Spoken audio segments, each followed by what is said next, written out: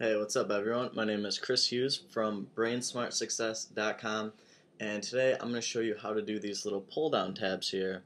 You'll see here this is my actual blog, whoischrishughes.com, and underneath my life I've got some juggling stuff. So I'm going to show you how I did that and how you can do the exact same thing. So the first step is going to be to log into your WordPress back office. As you'll see here, this is mine. That's what it looks like for me. You should be at this point right now. If you don't know how to do that, it's /wp-admin, and then you log in to do that. So to start off with, we're going to go to the left sidebar to where it says Pages.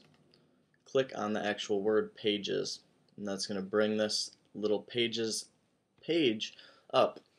And I'm going to show you how I did it with the juggling one.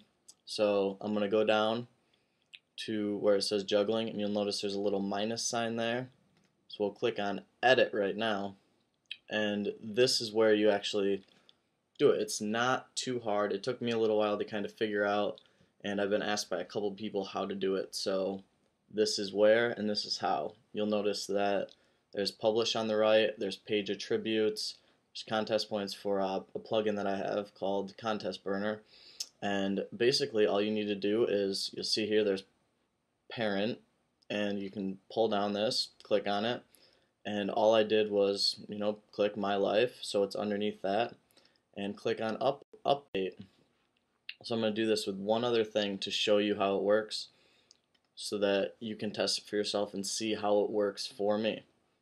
Okay, so the next step you're going to need to do here is go to Appearance, and it's going to depend on what kind of theme you're using.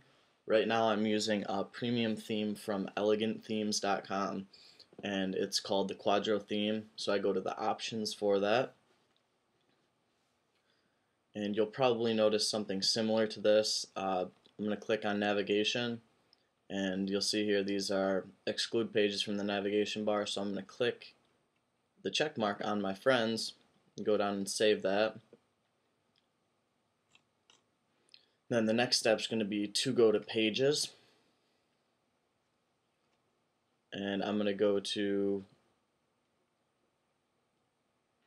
Friends right here, click on Edit like we did before, and I'm going to change the parent to My Life, and you can even change the order, so this should be number 2, juggling will be number 1, and that's updated, so we're going to click on the refresh.